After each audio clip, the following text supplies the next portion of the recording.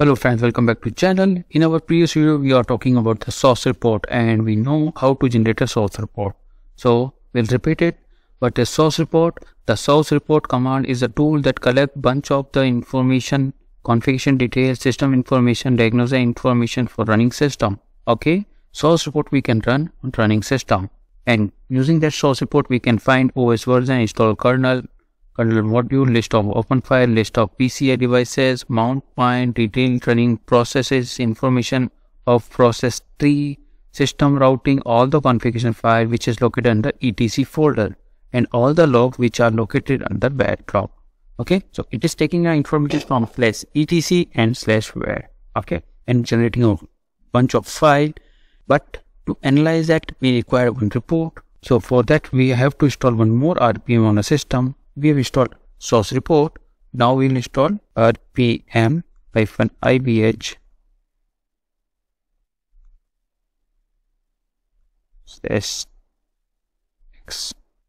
xsos. Okay, this is the RPM which is not coming by default in a repo. I have downloaded it separately.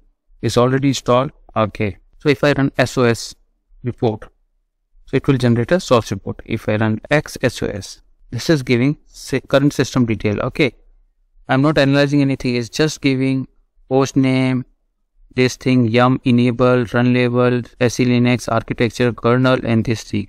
We'll run the SOS report, and we'll use option because in earlier video we have seen -all.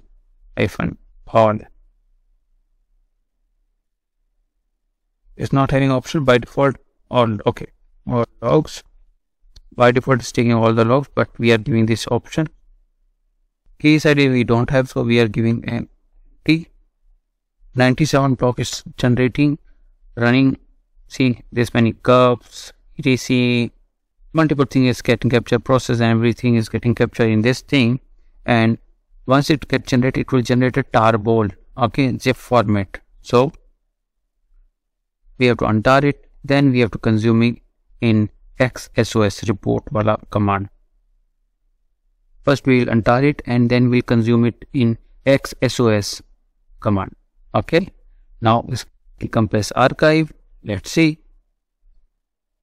So it's taking time according to system, and sometimes you'll see load average is high due to this because it's trying to capture all the information and it's running 4 instances at a time, 4 threads. Now cd/where tmp sos report cdl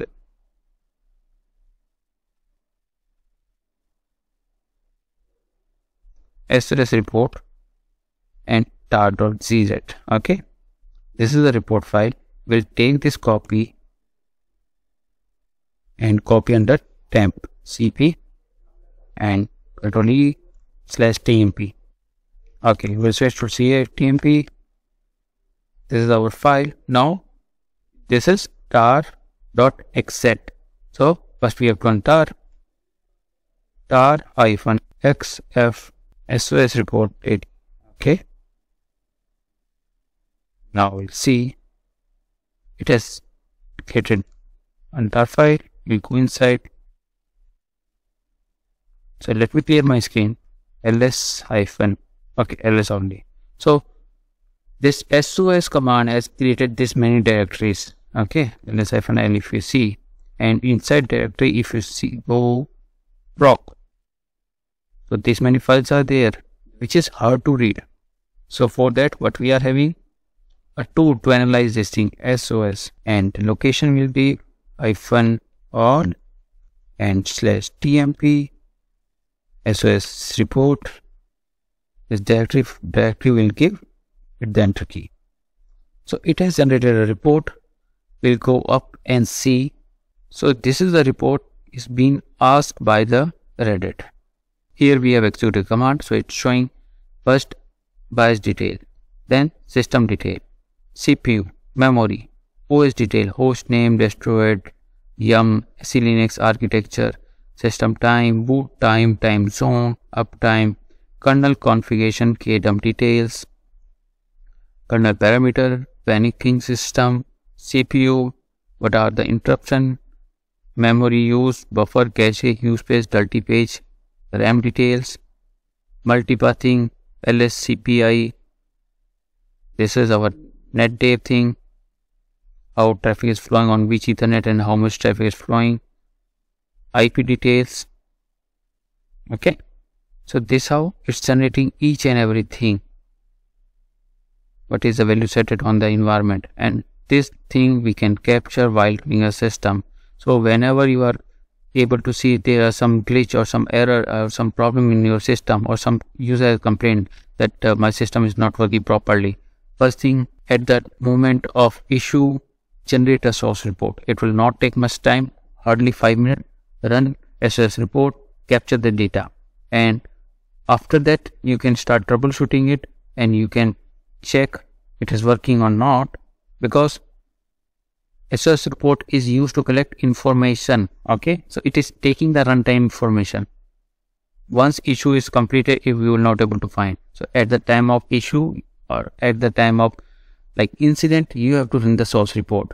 So Reddit support advise us to provide a source report whenever we raise a case to analyze the current system status. It collects all kind of report that help to identify the root cause of the issue. We can easily extract and read the source report, but to read this, we need a tool that is called xsos. So that is the xsos report thing. Now we are having other options like xsos, and I just want to do kdump detail. I don't want much. So /tmp SOS report. So it will give me only kdump detail. So accordingly, you can use CPU, FM plus CPU, okay, and you can use memory, extra EF plus MEM. Okay, you can go with the disk also. According to your need, you can use disk disk. So this how you can use. And two more things I will show you. First the IP. Okay. Second thing is ETS tool. So this how you can collect the details and it will work. So you can debug according to your need. You can use a flag. For more detail, you can refer to main xsos. Okay, there is no entry found because we have all this package from the outside, so it is not having the main page include. But for CPU, you can use CPU, memory, disk, ETS tool, IP, PES. These are kdump, BIOS. Okay, let's see BIOS is working or not. BIOS, and that is also working. So you can use filter it according to your need. SOS, generating SOS easy. Everyone will say I have generated SOS and report whatever vendor you are having, like Fedora or Reddit. But in interview, no one will be able to say, yes, I have gone through to the report. I am analyzing the SOS report using xsos. This is quite easy. Just one liner you have to give. I have tried to analyze, and wherever you find the issue, xsos is already highlighting those things. If you see, it is giving one error. Okay, wherever you will find the error, it will be in a red or yellow format. Systemctl not present. See, so it is quite easy to understand the thing, and only thing you should know is how to analyze the report using xsos. To generate a report, source report, to analyze xsos. That's enough. Hope you like this video. So keep practicing, keep learning. See you in next video. Till then, bye bye.